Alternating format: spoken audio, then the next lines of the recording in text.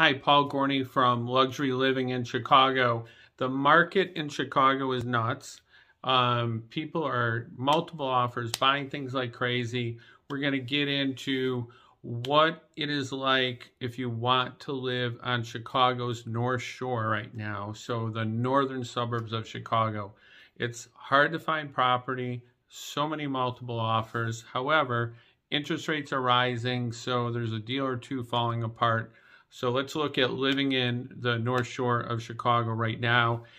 Just call, text, email if you need any help with anything. Days, nights, weekends, anytime, no question, too big or small.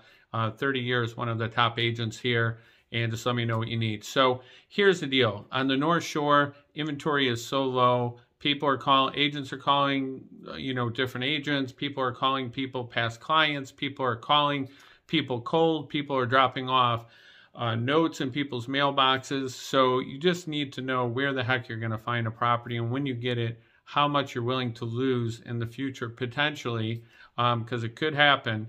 And on the North Shore, Wilmette, Winnetka, Glencoe, Highland Park, Glencoe, Northfield, all these areas are just, kind of bonkers. The further north you go, it can settle a little bit, but if you want to move to Wilmette, or you want to move to Winnetka, those markets are on fire. I mean, just absolutely crazy. So in Wilmette, the school year, is the driver. In Winnetka, all over the North Shore.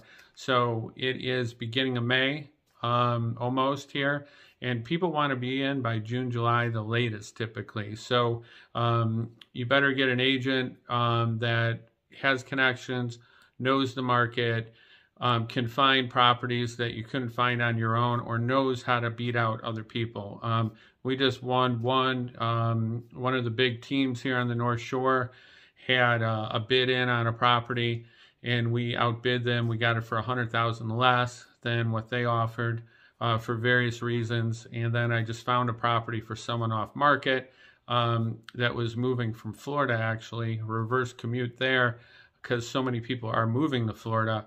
And we were able to get a property off market, and we were able to get it about 20 grand under just a typical fair market value. And if it was on the market, it probably would have sold for 100,000 more than that. So you got to know your way around the market and be able to source things, get things. So if you want to move in Glencoe right now, it's not quite as bad, but still it's fairly tight.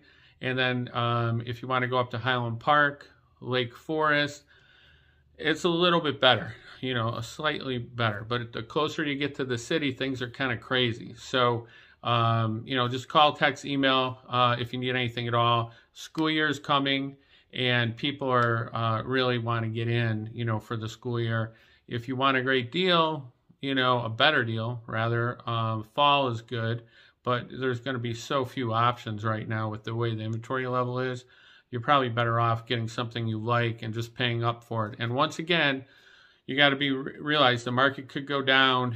I've seen the cycles over 30 years, and people are paying 100, 200, 300,000 more than what your typical market value is. So most people, though, compared to 2008-9, are okay losing the money, putting the extra money in that they're getting from stock market gains.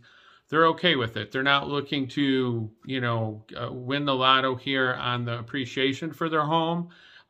They just want a place to live and to be comfortable and hopefully not lose money. So just let me know if you need anything on the North Shore of Chicago, any of the northern suburbs, if you really need to navigate this and find something for yourself.